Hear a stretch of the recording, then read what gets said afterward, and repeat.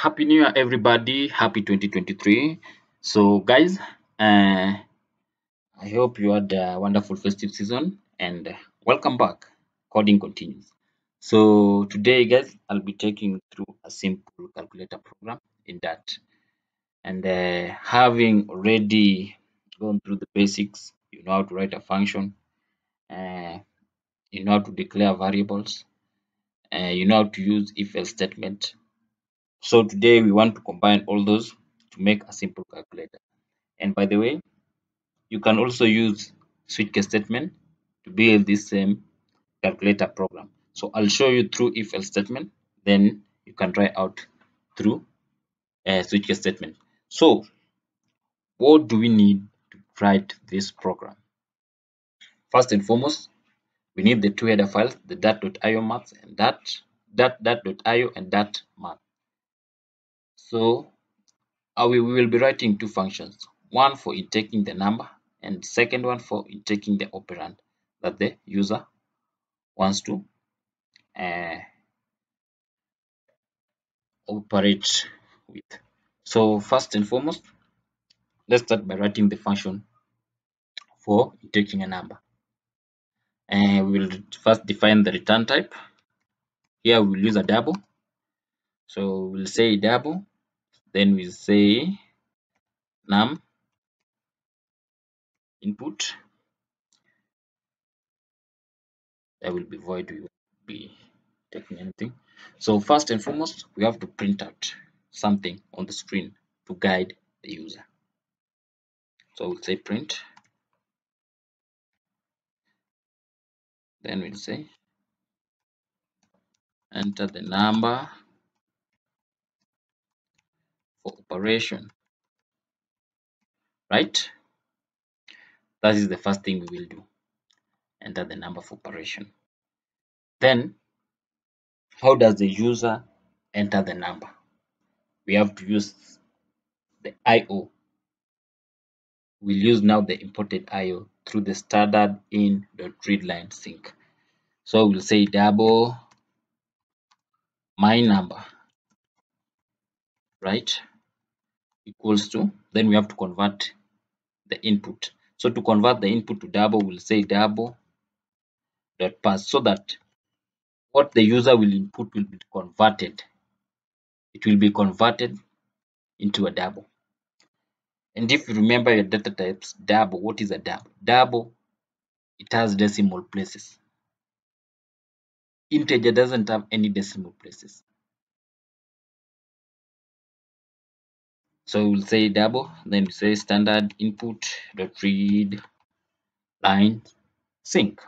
Then we have to introduce this null safety, the exclamation mark, then semicolon.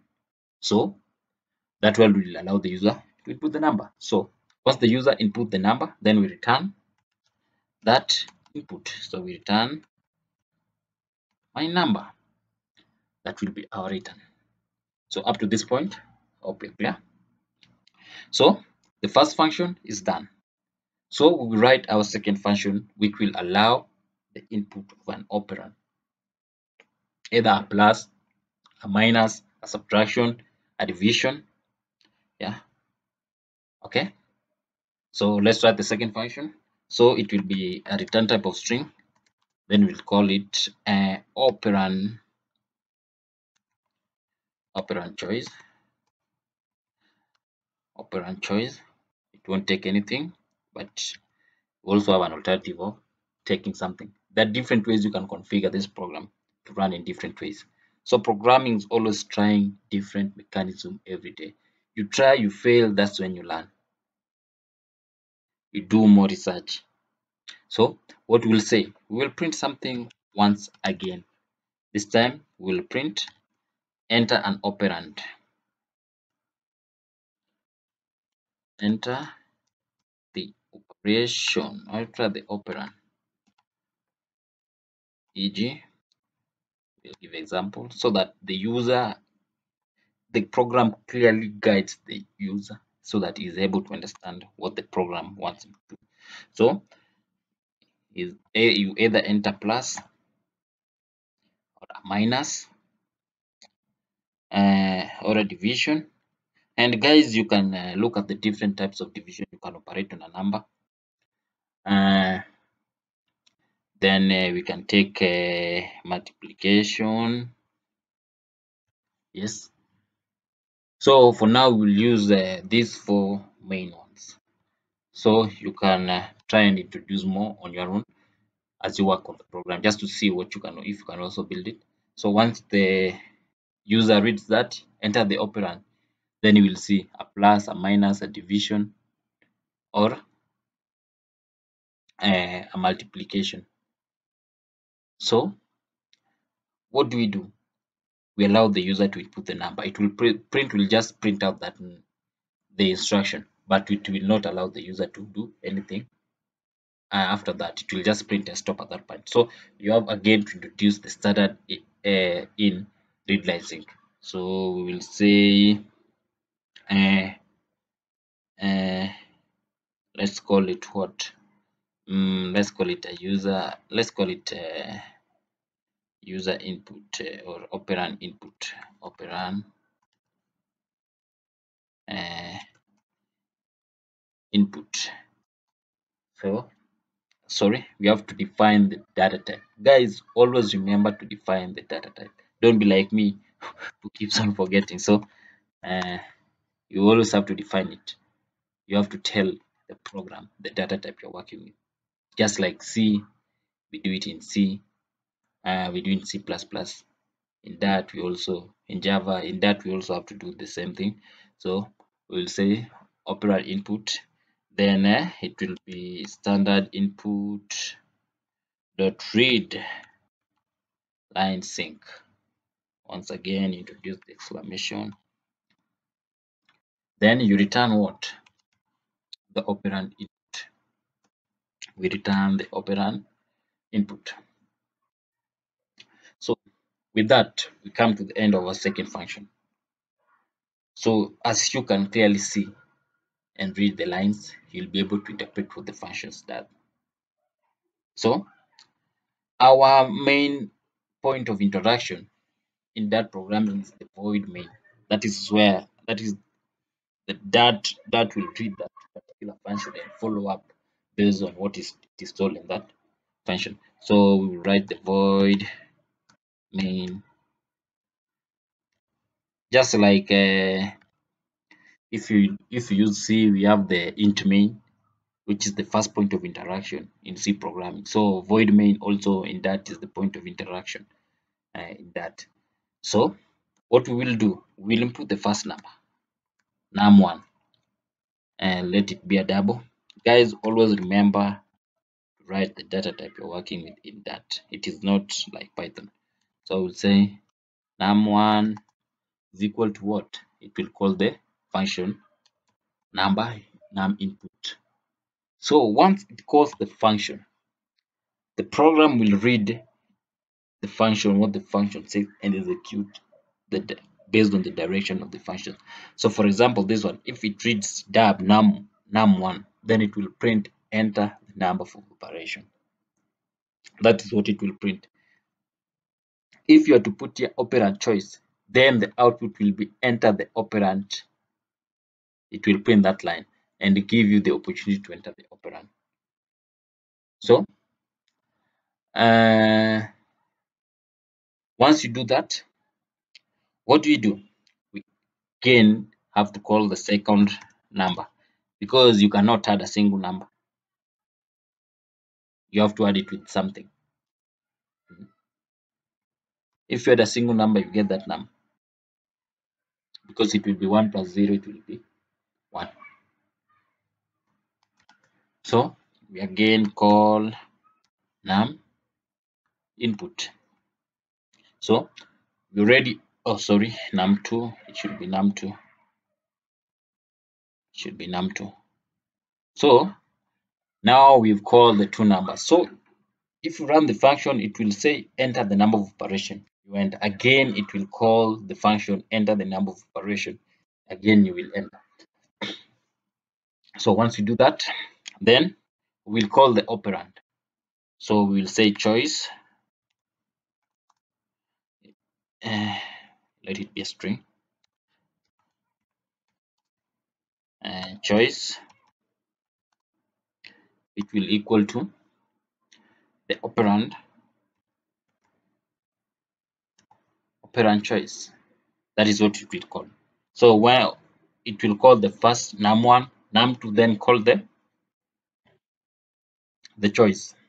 Then once we get these three inputs, then what we want to do, we want to output them through a variable called answer. So answer will be a double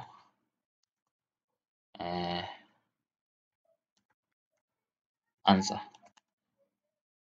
We will initialize it to 0.0. Let it be by default, let it be 0.0. Answer, let it be 0.0.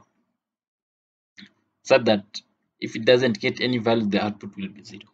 Just like the calculator. When you open it there, on the screen it always displays 0 by default. The answer is always 0. So once you give the input, then it will do the necessary operation, then it will change the value of answer based on the operation done. So how do we get the answer? How do we print out the answer? That is the next question. That is where now we introduce the if else statement. So we'll say if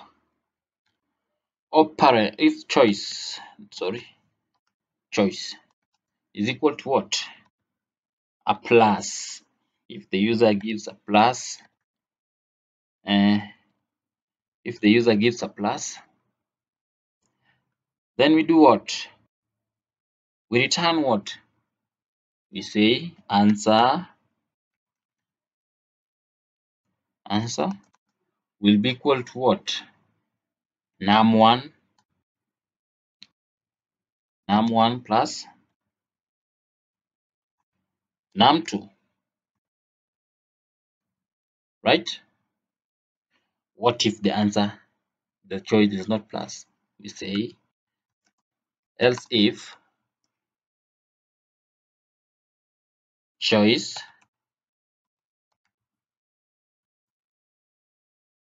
equals to subtraction. Then what do? We subtract num1 from num2, right? Then we'll say answer will be equal to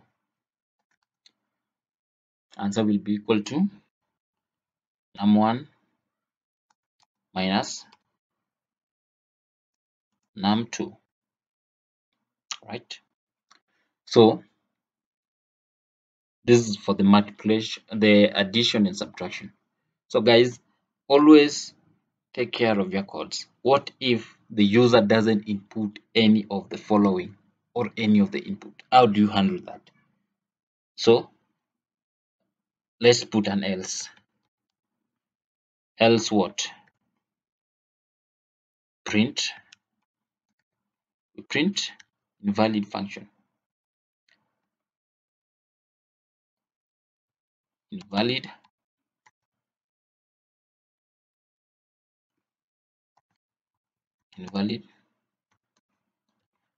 input. Please review.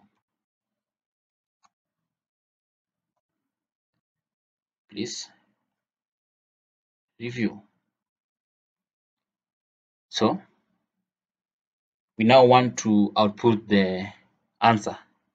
Want it to read. For now, you will see you will put the number 1, num2, and the operand, but it will not give you the answer. It will not print out because you have not executed the print part. So you have to do the print part. So we'll say after all this, then you print what? Then we'll say num1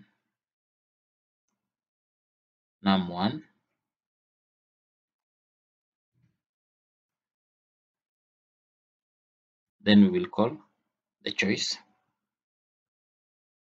So each plus you say 1 plus or minus num1 choice, then you say equal to answer. Num1 choice, Then we say num2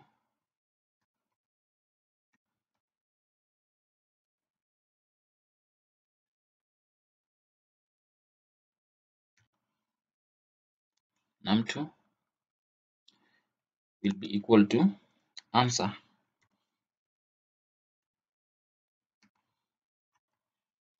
right?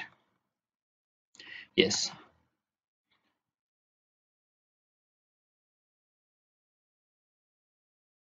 Sorry, we have to put the opening and closing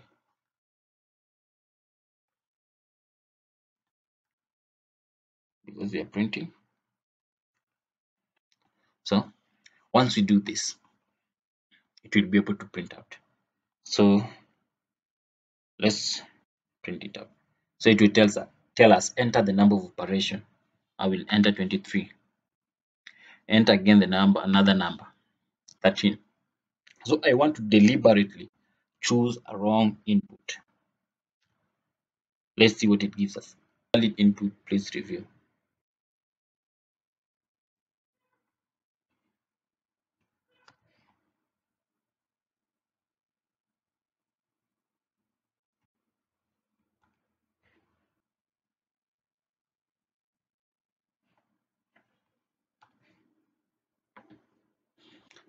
So you will add the print once I get the num1, num2. So you write answer1, answer1, answer2, then to tell you to print out based on the input. If the input is wrong, then it will print invalid input. Please review. So let's just try it again. Let's just try it again. So we'll call it, let's say 23. 23. Then we enter 10. Then let's input a wrong input. Then it will tell us invalid input. Please review. So to review, you go back and review the operand that you've entered. So let's enter the right number. So enter the first operation, we will enter 12, then we will enter 10, then we will add them. Let's add. Then it will tell us 12 plus 10 is equal to 22, which is correct. So guys, that's how you can make a simple calculator with those few steps. You can try it further and see for addition, for division, for modulus, and you can also try and work it out based on switch case statement. So without further ado, I'll leave it at that point. And guys, I'm wishing you all the best this 2023. This is your year. You need to keep on pushing. Anything is possible. Everything is all about research and learning more. You'll never learn by the basics. You always have to go further. Thank you guys. Have a good day.